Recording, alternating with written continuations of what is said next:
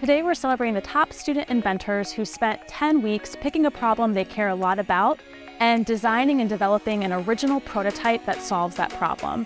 And I love that it ties into STEM so much in the engineering design cycle, because the kids have the opportunity to see that even if something doesn't work, that the cycle can repeat itself and that they can keep trying and keep moving forward until it does work. Congratulations to all of our young inventors being honored today at the 11th Annual Chicago Student Invention Convention. Audioso addresses the problem of hearing loss in children by teaching kids what safe volume levels are. My invention is a pillowcase that could hold down your pillow for a comfortable sleep and wake you up on time with a clock that's in the pillowcase.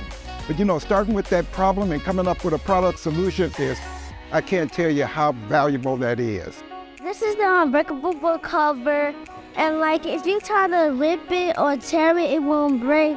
It's evident that access to innovators and entrepreneurial learning builds students' confidence in tackling some of our most vexing problems. Our invention is a biodegradable and flexible pouch that will help lower the carbon footprint of plastic and also lower the carbon footprint of used feminine products. I think one of the biggest things for the kids is their pride in themselves, that they can actually do things besides book learning. Scoopbot is an autonomous robot that picks up goose poop.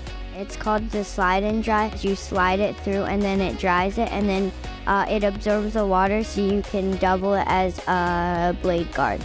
I was really blown away just by the passion, the energy, the ideas. So I think that's really the benefit. I mean, we might be looking at the next generation of inventors. This year we launched the Illinois Student Invention Convention, which is making invention education free and accessible to kindergarten through 8th grade students and teachers across our state.